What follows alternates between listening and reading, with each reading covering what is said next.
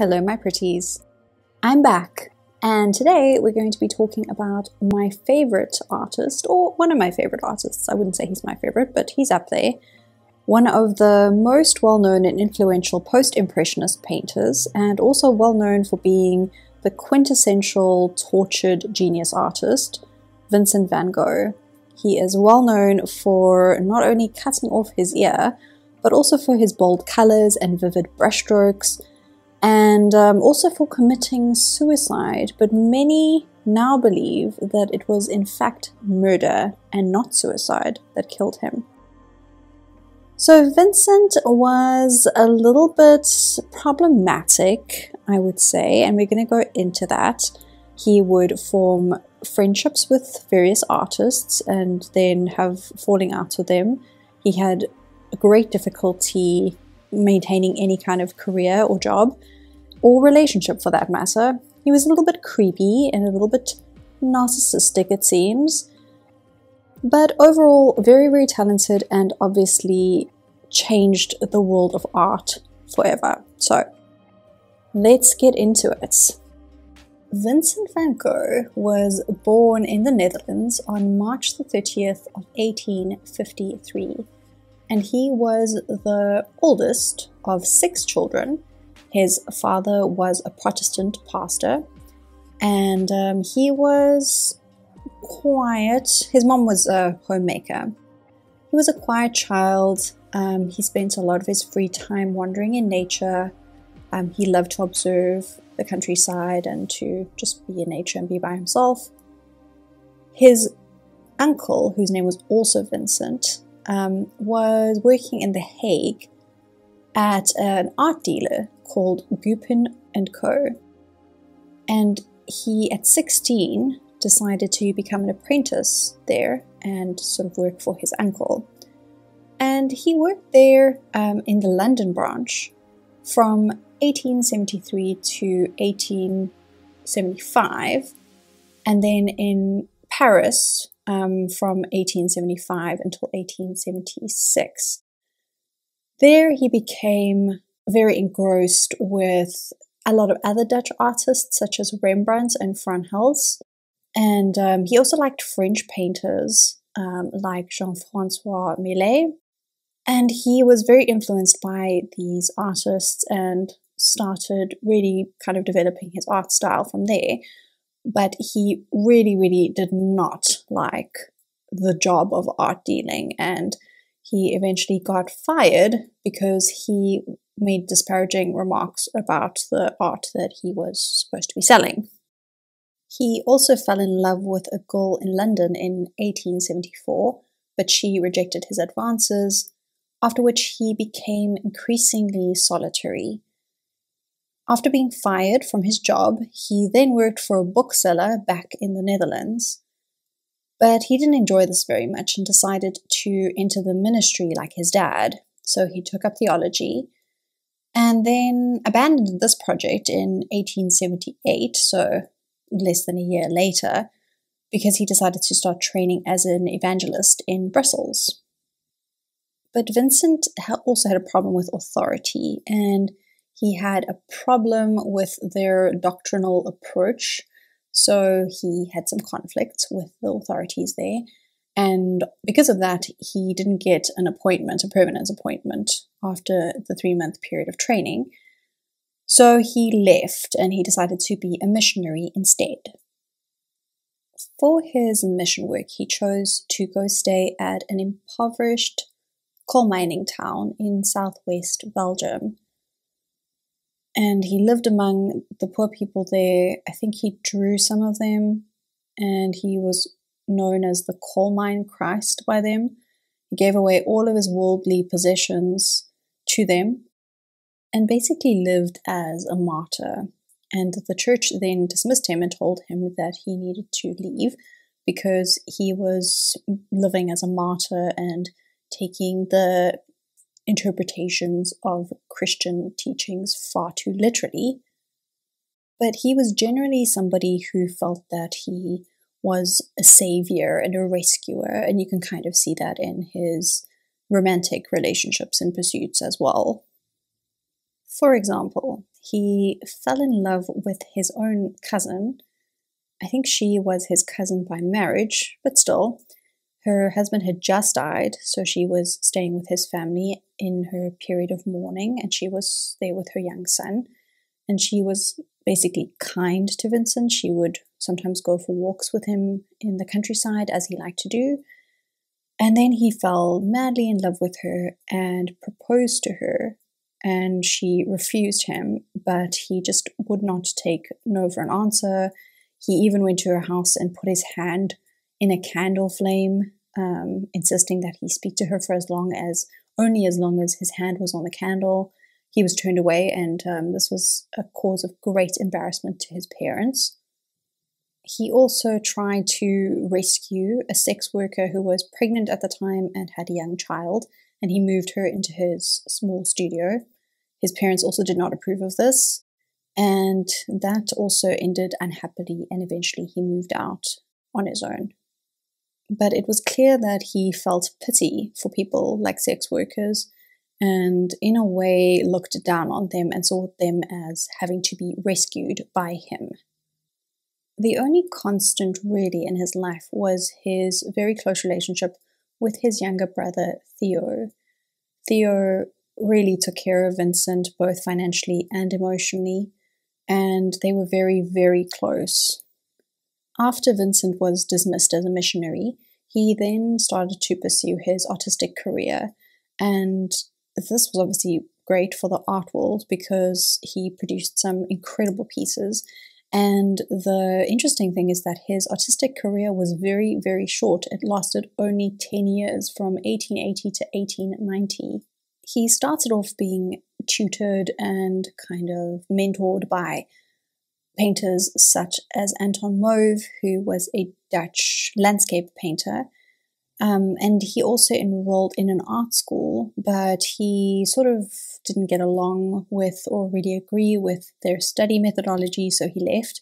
And then he joined his brother Theo, who was also working for his uncle Vincent's art dealership at that point in Paris. So he moved to Paris to join Theo, and there he met Henri de Toulouse-Lautrec, Paul Gauguin, and others who played huge historic roles in modern art and are artistic geniuses in their own right. And they really kind of influenced him, specifically to sort of post-impressionist ways of thinking.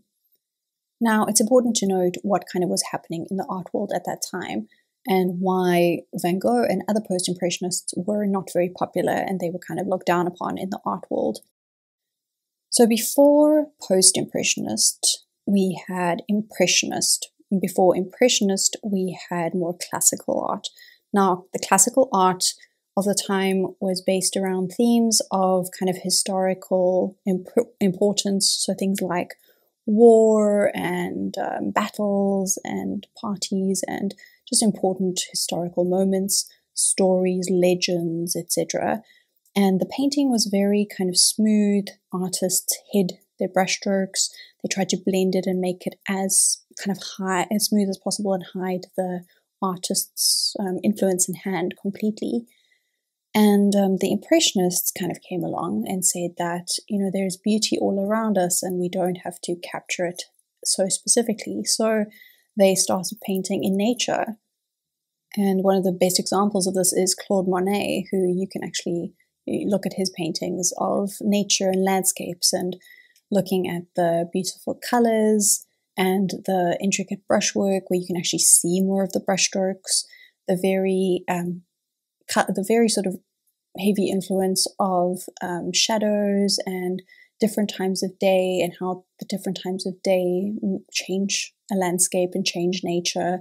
So they were painting more from life and painting more everyday scenes, but also not hiding the artist's influence, but they were still painting in very kind of realistic colors and what would be true to nature and true to the time of day.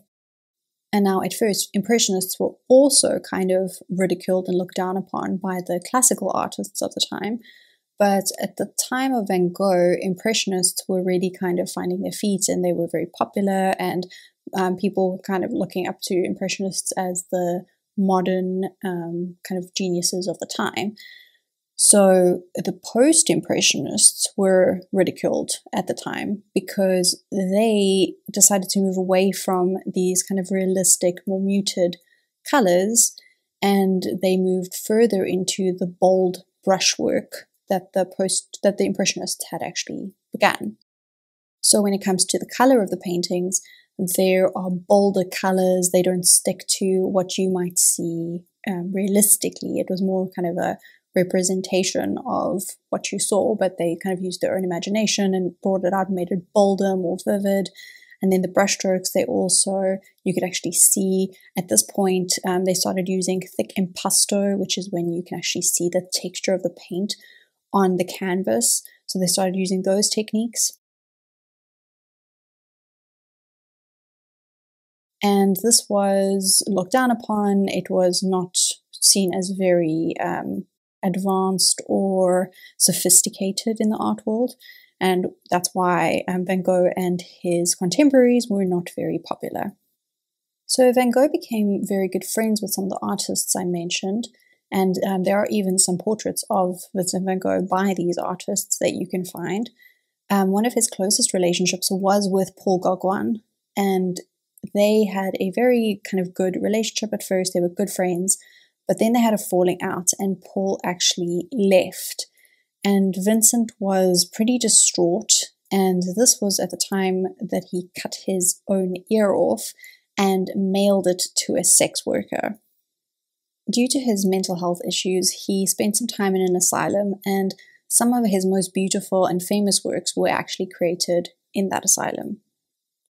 In 1888, he decided to move to Provence out of Paris and to go live in the countryside because he was tired of the city life. And he made some portraits, which we can see, but also just numerous kind of scenes of the scenery, fruit trees, blossoms, wheat fields, really, truly, truly beautiful paintings. And this is actually where Gauguin joined him, and they had the falling out, and he cut off his ear, and all of that stuff happened. He was sending his paintings to his brother, Theo, who had become quite advanced in the ranks in the art dealership, but he only managed to sell one painting in his life. In 1890, he went to go visit his brother Theo in Paris, and with Theo was his wife Joanna and their baby son, who was also named Vincent after his uncle. And this was the last time that Theo would see his brother before he was shot. At this point, Vincent was still very depressed. He was struggling a lot with mental health, and he wrote to his brother that he feels like a failure and that this would be his destiny and that he would accept that because it would never change. Despite feeling this way, he did still work hard once he got back to where he was living in Provence. But on the 27th of July, 1890, he was shot in the stomach and he passed away 2 days later on the 29th of July, 1890, in his room. Very sadly, Theo died 6 months later, and his widow, then knowing the relationship between the brothers, how much they loved each other, how much Theo had loved Vincent and had wanted to see him succeed, she worked so hard to get him that recognition, to get his paintings seen, to get him into galleries, and she is single-handedly the reason why we can appreciate the works of Vincent van Gogh today. And that's the end of the story. Or is it? So for many, many years, people believed that Vincent van Gogh committed suicide because he said he committed suicide. He said he tried to kill himself when he returned from the field where he had gone to paint with a bullet wound. He said he had tried to commit suicide, but he did not have a gun. He didn't have a gun in his possession, so why would he have shot himself?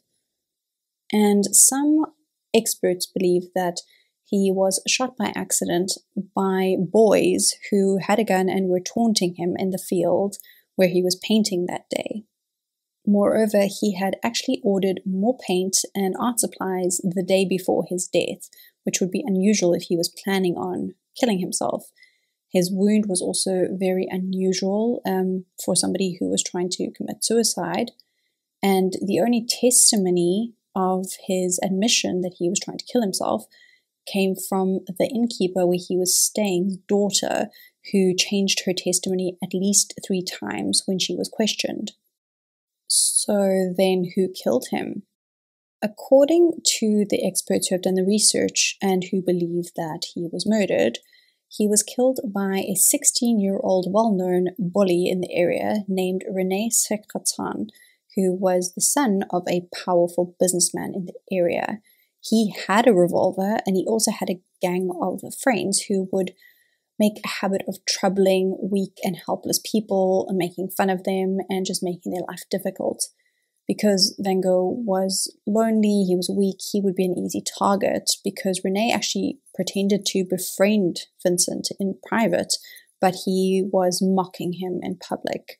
He would play pranks on him by spoiling his paintings, throwing away his paints. He even put snakes in his paint box. Van Gogh was in a very fragile mental state, and this was taking a toll on him.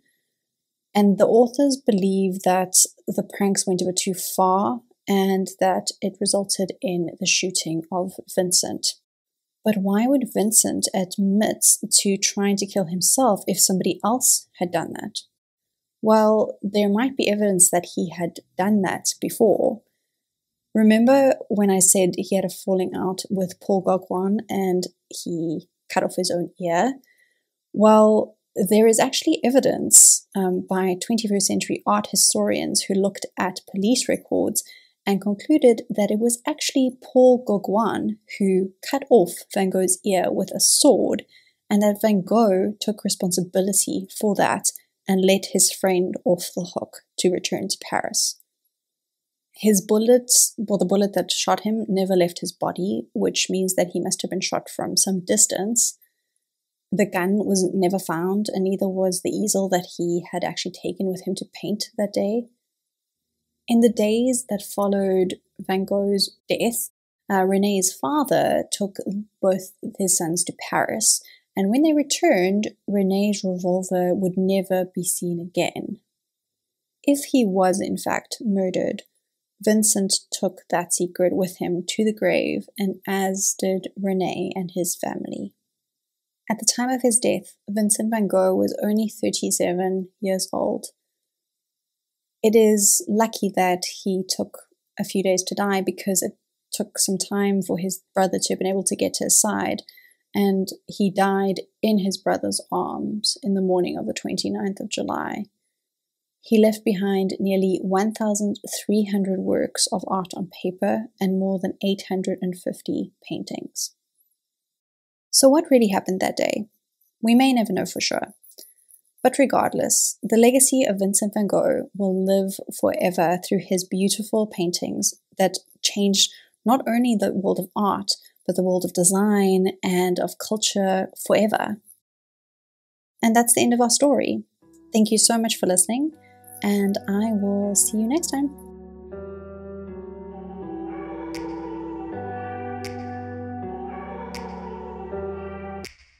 Take me back to a place where I felt at home. Take me back to a day when we weren't alone. Take me back.